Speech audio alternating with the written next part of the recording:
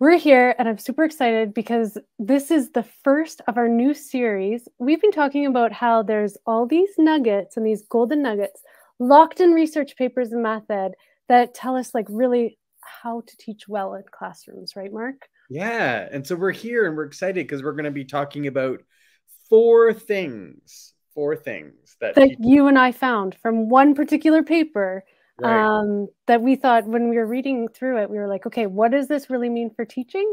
Yeah. And we highlighted it and we talked about it. And so now we've picked up four things from that paper that we're going to tell people what it really means for their classroom, what they can try in their classroom, right? Right. Okay, so here's the paper. Here's the paper. It was about number talks. And our first thing that we really want to talk about with teachers is, Tina, what is a number talk? No kidding, right? So they told us what a number talk really was at the beginning. It's a short mathematical whole class discussion during which students solve problems and share the ways of seeing and reasoning about mathematics. Eek. I Okay. Can know. you give That me was a something big better? mouthful. Yeah, that was a big mouthful, right? Yeah.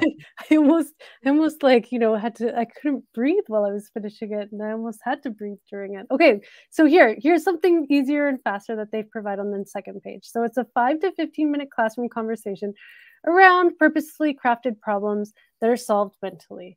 So, Mark, that just means it's a short classroom discussion around a mental math problem, is basically what it's saying. Yeah. And okay. So that leads into this idea of number two, which is like this safe learning environment for kids. Yeah. Talk about that. And we know that math can bring up some like unsafe feelings. So what are we going to do? What's the teacher going to do, Tina? Yeah, so in this paper, they talk, this is right on this page, about how they need to be comfortable and they need to be sharing ideas without fear and ridicule or shame, right, around it. So we got to make sure that we can't do that. So this fits in with one of their other small recommendations in this paper about the finger use. So this is the kind of thing that we see in classrooms when kids are given that think time. So the teacher poses the question and then gives them that think time. And when you look around, you see kids going like this, right? And that indicates how many solutions they've found and that they're sort of done thinking about this question. Yeah, because it's nice because I could be on like number one and have zero on my hand, but because it my no hands are waving around, I don't have to like feel bad. Yeah, exactly. So that creates that safe environment because if someone's done and they're like, I got the answer, I got the Yeah. answer, and someone's just starting to think, like, can you imagine? You're like, ooh, yep, this isn't Oh. safe. I can't share. Everyone already has this answer and I don't, right? Okay, so that's one. The number three we're going to talk about is the teacher's questions that like they're happening at the same time in this. What's a good way for the teacher to think about their question? Yeah, so this paper actually has some really, really nice, clear examples of what kinds of questions you should have, right? Yeah. So let's just see what it says here. So it says, I'm just gonna find it here somewhere.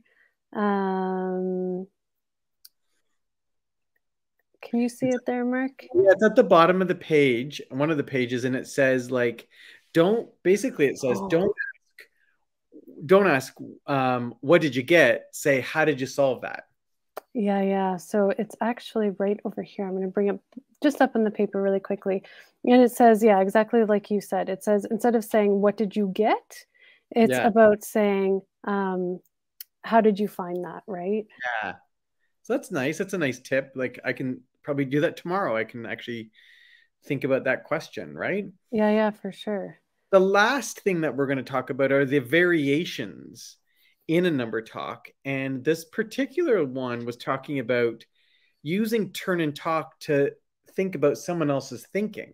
Oh yeah, okay. So let's go down to this. So this is where we found this is where our tip from, like, instead of what answer did you get, what answer, how did you get it? But then right at the end of the paper, this is really cool because it's actually making recommendations for further research. Yeah. But that recommendation actually gives indication of what else you could try in your classroom. So Yeah. right over here, so here's the variation. Yeah. So it talks about instead, during that think time, what you can ask students to do is to actually talk to each other, right? And it says the goal of is understanding the partner's idea well enough to be able to explain it to the others, right? So that's a cool thing that you could try in number talks when you're in classrooms. Totally. Cause like I could say to you, I could say like, hey Tina, can you tell me about Marc's idea? Yeah, exactly. Yeah. Yeah. And then I would have had to listen to yours well enough so that I can share your idea. So that's a cool thing that they're actually pointing to, like further research, but we could start trying in our classrooms. Don't forget to like and to hit that bell icon and subscribe, because we are going to be doing this all the time. We're going to be going through papers and we're going to be pulling out those nuggets that we think that we could use in our own classrooms and that would be of interest to teachers. That's right. All right. We'll see everyone in the next episode.